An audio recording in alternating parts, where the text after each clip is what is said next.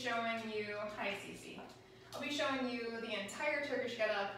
If you're not quite at that place yet where you can't do the whole entire thing, then that's totally fine. You're just going to get to what part of the movement that you can get to. There is an element of hip mobility involved, and I'll touch on that when I get to that spot.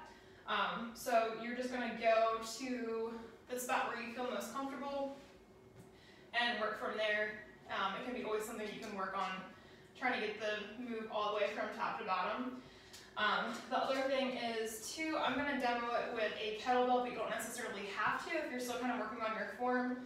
Just have your arm up in the air, you don't have to have weight. Another good tool to practice with is actually taking your shoe off.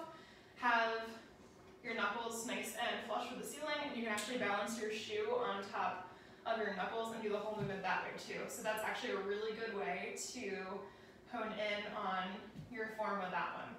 So I'm going to try and demonstrate this. I don't know if Cece's going to let me do this right now. We'll see how it goes. So I have my kettlebell next to me, right where next to where Cece is sitting. Because safety-wise, you want it next to you. You're going to roll over onto your side and use your whole body to turn on your back to the position that you need to be, instead of lying on your back and trying to pull the kettlebell up from there. That can put your shoulder in a really awkward position and kind of up your risk for shoulder injury too, especially as you progress with heavier kettlebells. So you definitely want to be careful of that. Take the extra second, roll to the side, pick up your bell, and then roll to your back. So roll to the side, roll up. Whatever arm the kettlebell is in, that knee is going to be up as well.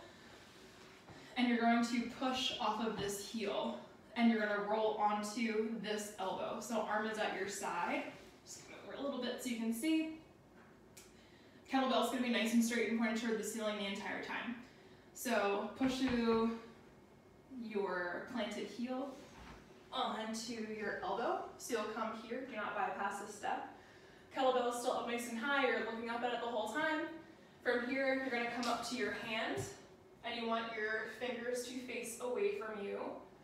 From here, you're going to press up through this heel and this hand, and then this is usually the point where a lot of people get to, and this is where they practice too. So they'll do this sit-up part, and they'll get to here, and then they'll come back down and reverse it. But if you can do the entire thing, you're going to lift your hip up. So you have all this space here to slide your leg under, and you're going to line that knee up with your hand, like that.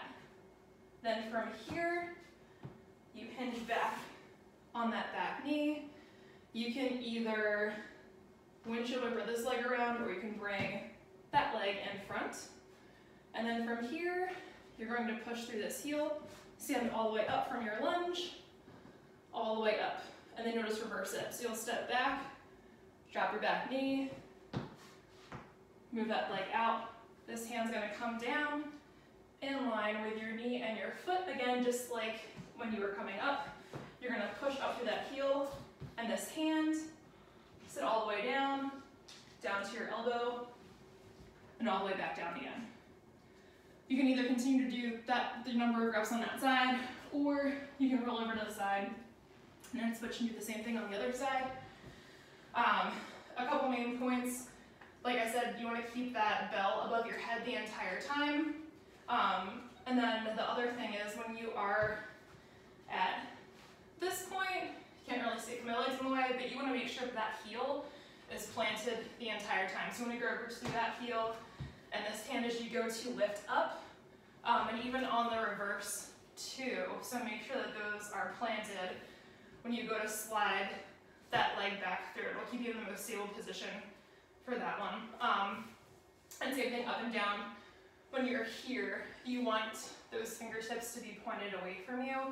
Again, just put your shoulder in a little bit more of a comfortable position.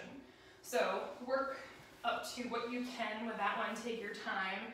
Don't rush through it. Don't skip the part of going from your elbow to your hand or vice versa. And try and have some fun with that one.